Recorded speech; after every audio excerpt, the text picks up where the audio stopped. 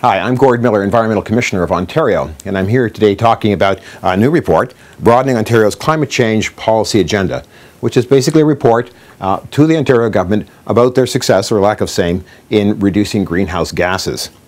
There's a number of policy issues discussed.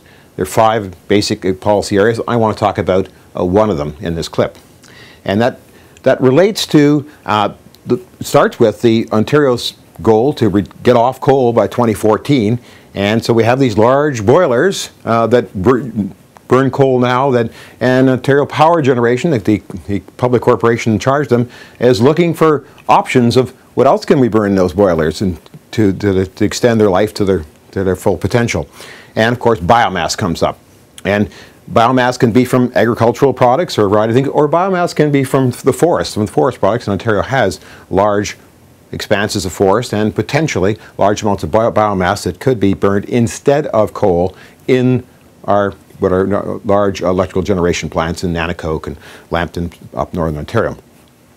So that's what they're exploring. That's the direction they want to go. And basically, I'm supportive of looking at biomass as an alternative, certainly a much better alternative than coal.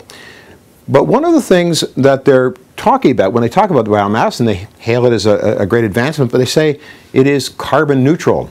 Obviously, coal is a fossil fuel and puts a lot of carbon dioxide in the atmosphere.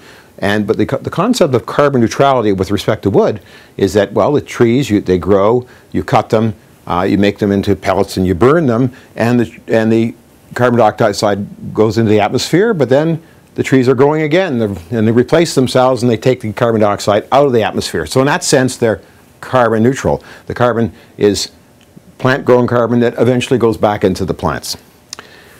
Well, we wanted to have a closer look at that, because I think that's, in the 100-year term, the 100-year term it takes to grow a tree in northern Ontario, it probably is carbon neutral. But when they burn that tree, it doesn't get emitted in the 100-year term. It gets emitted right now. It gets emitted in the short term, and it takes 100 years to take it back out of the atmosphere. So in that sense, the carbon is introduced in the short term in a pulse into the atmosphere, and it's here now. And it does add to the atmospheric load of carbon dioxide. I'm concerned about that because we are at a stressful time. We hope to reduce our atmospheric carbon dioxide by a great deal by 100 years from now, or long before. But right now, additional carbon dioxide, all additional carbon dioxide is taxing on the atmosphere and may cause radical climate change.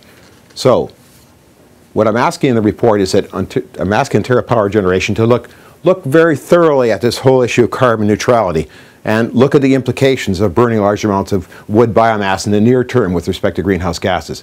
I don't think it's short-term carbon neutral, and I think it's something we should look at before we leap too quickly into this area.